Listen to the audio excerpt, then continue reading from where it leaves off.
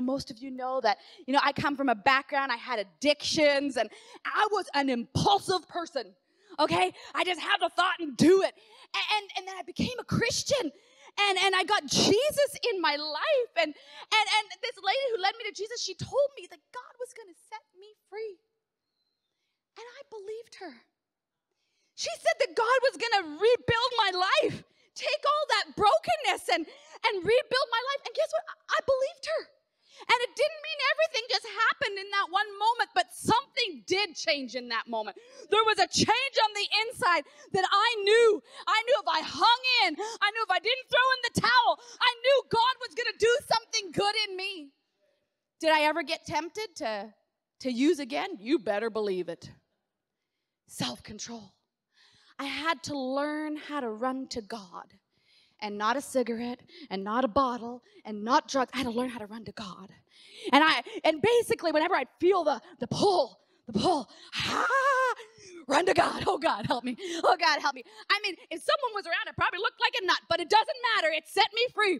I had to run to God. God, I need you. God, I need you. God, I need you. God, I need you. This is the self-control that God offers us. He gives us the ability to be in control of those impulses that try to hit us. Philippians 2:12-16 says, "So then, my dearest friends, as you have always followed my advice, and that not only when I was present to give it, so now when I'm far away, be keener than ever to work out your salvation that God has given you with a proper sense of on responsibility." Next verse.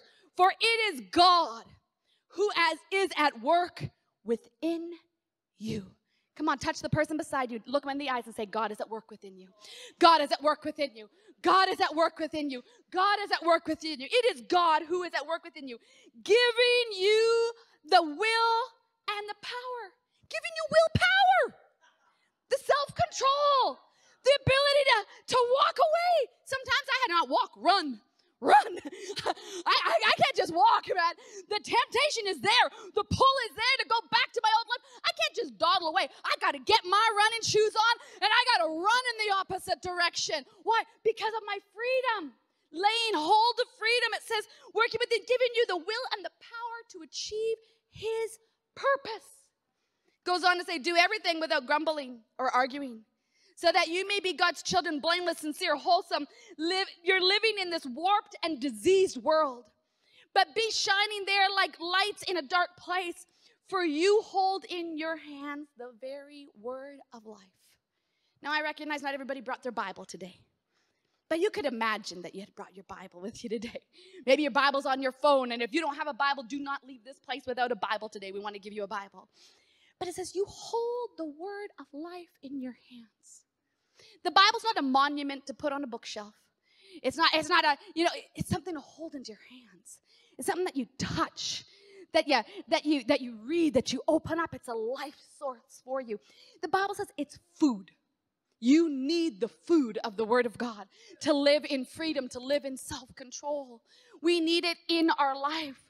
And so self-control is a lot about surrendering to the one who made you, surrendering to his control. Saying, God, I can't do it on my own. How many have realized, I can't do it on my own? You can try to get free of an addiction by yourself, you're going to fail. I told someone once, it's easy to quit smoking. I quit 100 times.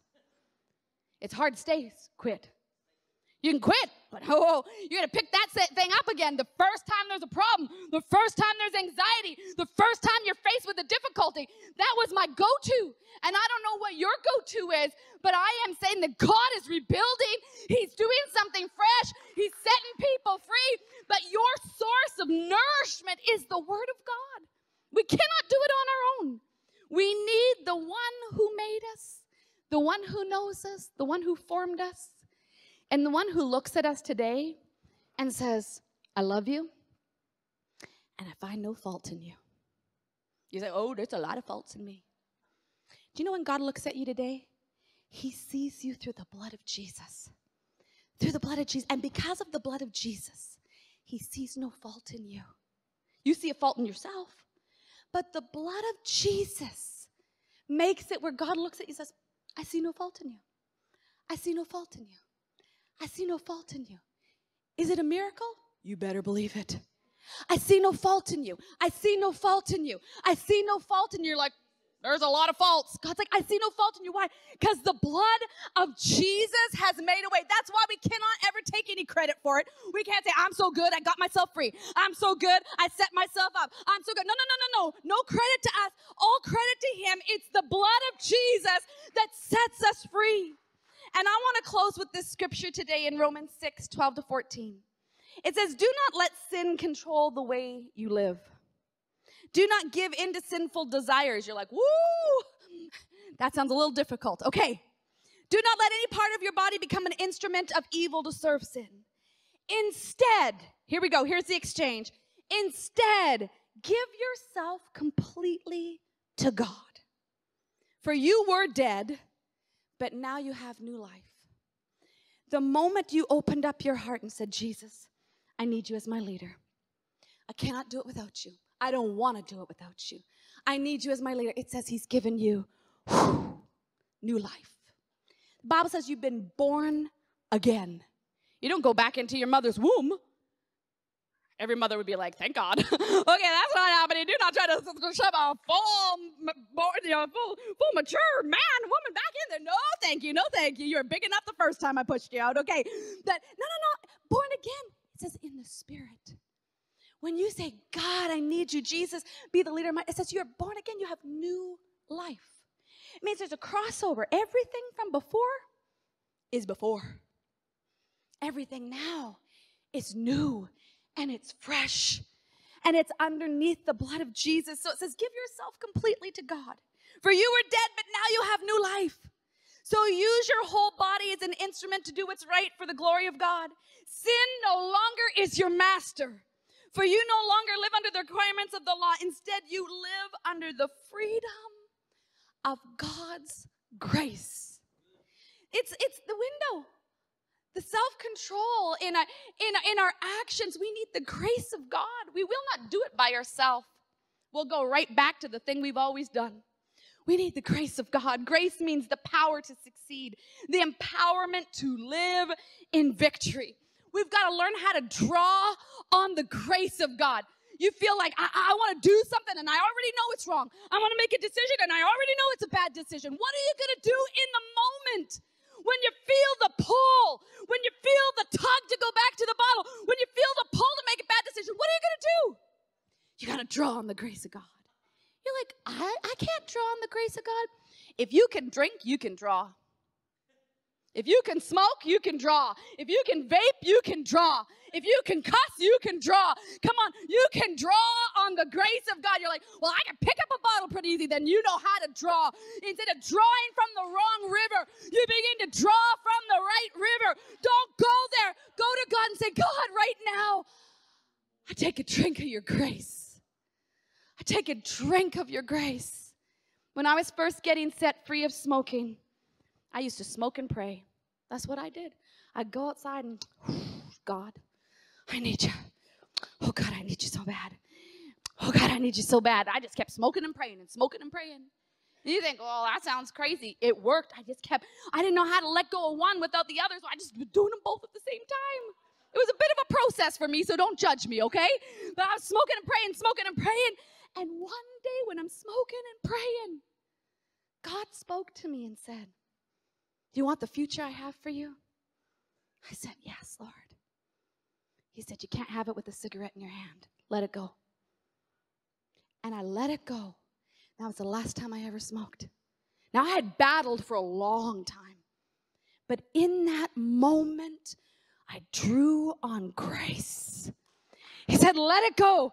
I was like, oh, God, okay. And I broke him. I was like, okay, I let it go.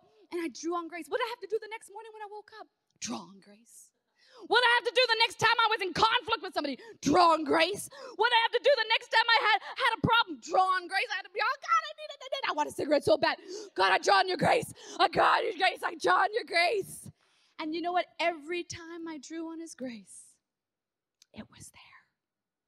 The bottle that never goes empty is the river of God, the grace of God. Come on.